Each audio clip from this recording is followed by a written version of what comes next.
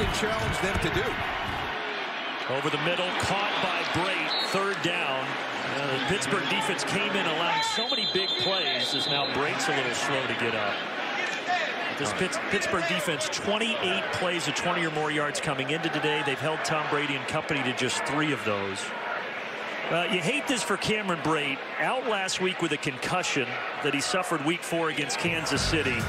And right now he's back on the turf. We'll step aside.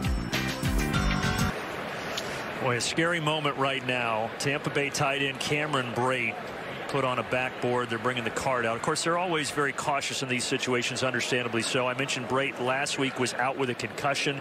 He suffered week 4, and I know it's part of football, but you just hate to see this stuff. The one good thing is they err on the side of caution now. So if you've lost consciousness at any point, you're going to be taken off in the manner that Cameron Brate is being taken off right now. And I think the point that you make about him just coming back from concussion protocol, but clearing all his protocols. Cleared it. I mean, we all know what the hot topic has been in the NFL this year, and it's been this process right here. And so far, it looks as though they've done everything the right way. And, you know, hopefully our thoughts and prayers with Cameron Brate right now.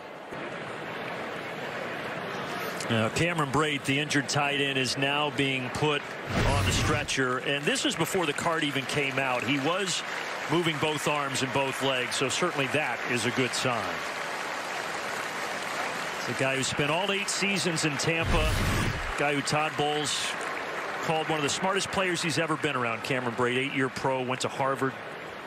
And just a scary moment right now. And hopefully, as we say, always very cautious in these situations. Hopefully, Cameron Brate okay. That's been great watching his career progress. Cameron Brate carted off, giving a thumbs up to everybody. And just hope